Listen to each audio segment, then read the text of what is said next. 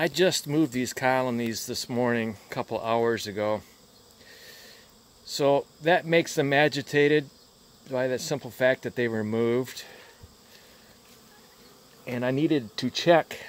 I've already checked these a couple days ago when they were on the other side of my house, on the north side. I'm moving things away from the cold northern wind over to the south side where they get more sunshine and they'll stay warmer.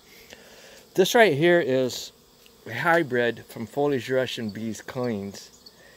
His queens are no good. They weren't mite resistant. The colonies grew slow. They were crap. Basically a waste of money. Half of them died during and after shipping and I didn't get a refund.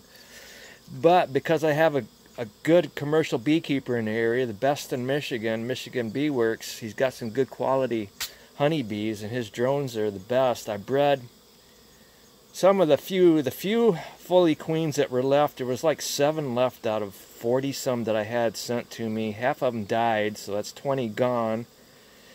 And then that first winter, half of them died that first winter. They weren't mite resistant, so and then a few more in the spring. But by early summer, when I was ready to start breeding queens, I had 7 left. And this right here is one of the best. She's gone through 3 summers. And I just did a split and 4 weeks ago, and because of the weather it didn't turn out so well. This is why I don't wear gloves. You see that queen there? I just saw her. Well, anyway, right there. If I slip holding this and I drop this frame on the ground, there's a good chance she's going to be killed because I'm holding this smartphone. Smartphone's for stupid people. It's not mine. It belongs to my wife. I don't like it, but I can't upload anything else on YouTube anymore.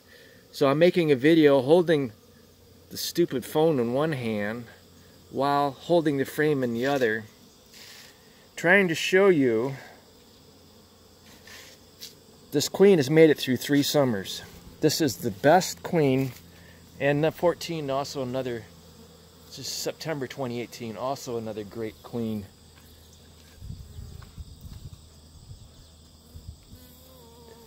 But you see how she's calmed right down? She's not running around. I could take the frame she's on, I could set it aside, I can rearrange frames in the hive. And because I moved them, I had to use smoke. And I didn't take the time to listen to them before I moved them. And I wasn't sure they had a queen, because when you use smoke, they're fanning that smoke out of the hive, doing the same thing they do when they don't have a queen. But I managed to find her right away. She is just so cool. I hope she makes it through a 3rd winter.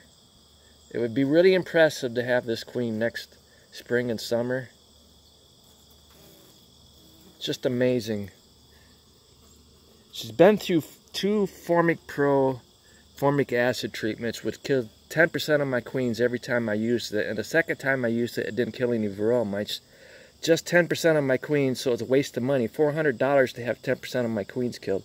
So now I'm using acylic acid. The acylic acid is much easier on your bees. You have to do it several times. I'm going to do it once a week in September through October, until I'm sure there's no varroa mites, because the commercial bees bring back the varroa mites from the almonds of California, where all the bees are concentrated. So I have to put up with that if I want to mate with some drones other than my own drones. So anyway, this is a good quality queen, one of the best I have, and I got to carefully put her down without harming her.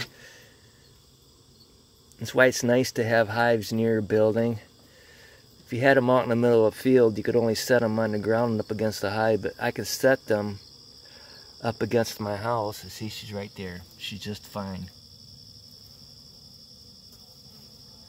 And the question is, will she make it through another winter? That's why I'm going to take, in about a week or so, I'm going to take and put her in a single deep. And if you've seen my videos, I put rows of deeps in the windows, and I'm going to put all my 2018 queens on the very top row of 2 separate stacks of deeps.